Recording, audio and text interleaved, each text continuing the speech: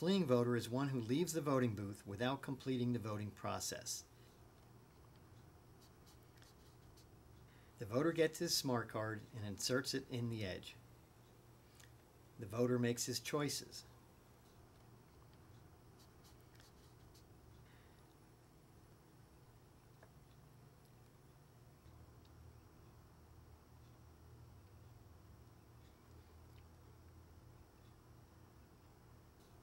The voter may or may not check the displayed summary. The voter leaves the voting booth.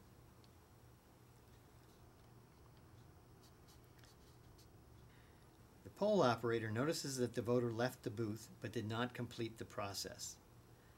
The poll worker manually sets a switch to enable him to cast a fleeing voter's ballot. If the fleeing voter chose James Gray for his United States Senator vote, then the malicious firmware changes the choice to candidate X and casts the ballot. Since a poll worker does not see the fleeing voter's choices, he is not aware of the change.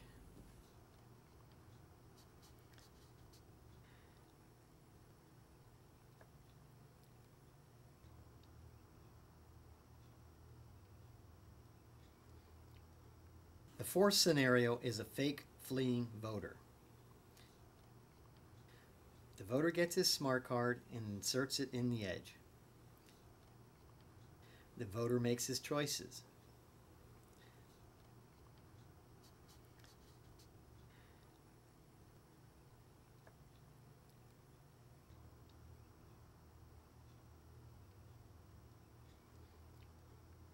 The voter checks the displayed summary, which is accurate.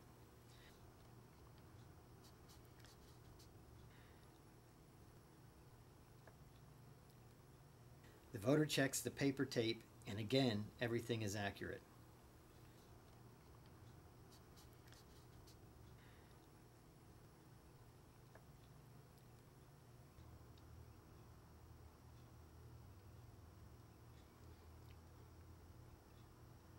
The voter accepts the vote, and it appears to be recorded. The voter assumes this is normal and leaves the voting booth.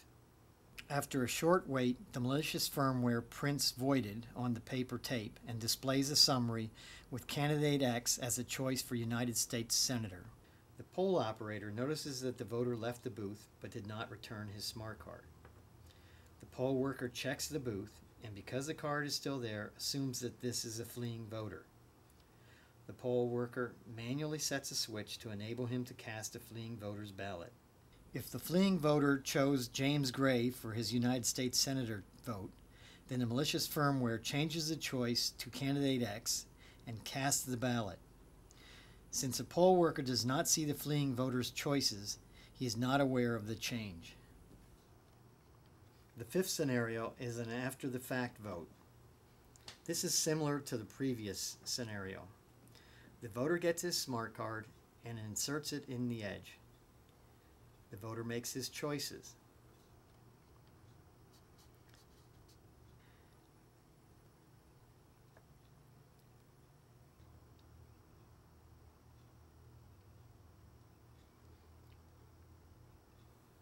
The voter checks the displayed summary, which is accurate.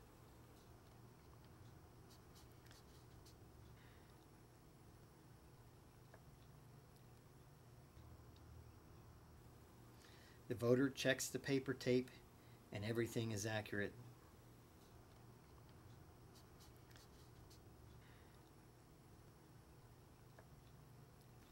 The voter accepts the vote, and it appears to be recorded by the system. The voter assumes this is normal and leaves the voting booth. After a short wait, the malicious firmware prints voided on the paper tape. It then prints and records a summary with candidate X as a choice for United States Senator.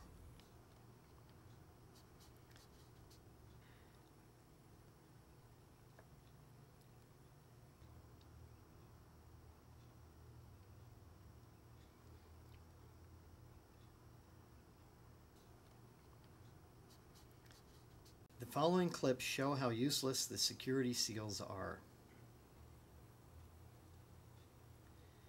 This clip demonstrates how in less than 18 seconds a results cartridge can be removed and replaced by another without disturbing the seal.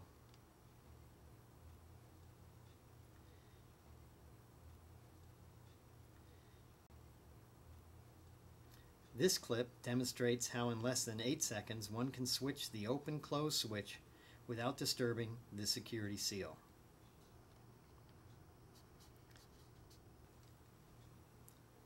This clip demonstrates how easy it is to remove the screws holding the bottom of the AVC edge to get complete access to the firmware.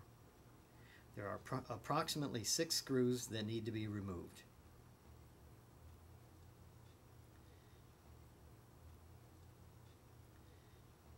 The Optec 400C is used for optically scanning and tabulating mark-sense ballots. The PC that contains the software for operating the 400C is protected from physical access by locking it behind a metal door. The lock used is a hard-to-pick lock whose keys use special blanks that are tightly controlled.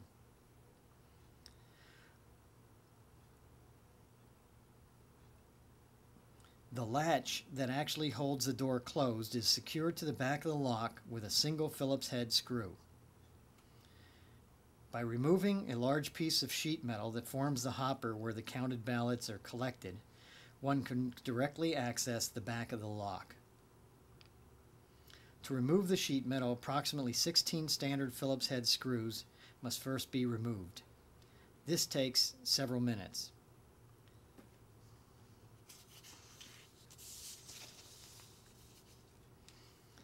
After the screws are removed, it takes less than 40 seconds to remove the sheet metal and unscrew and remove the latch on the back of the lock.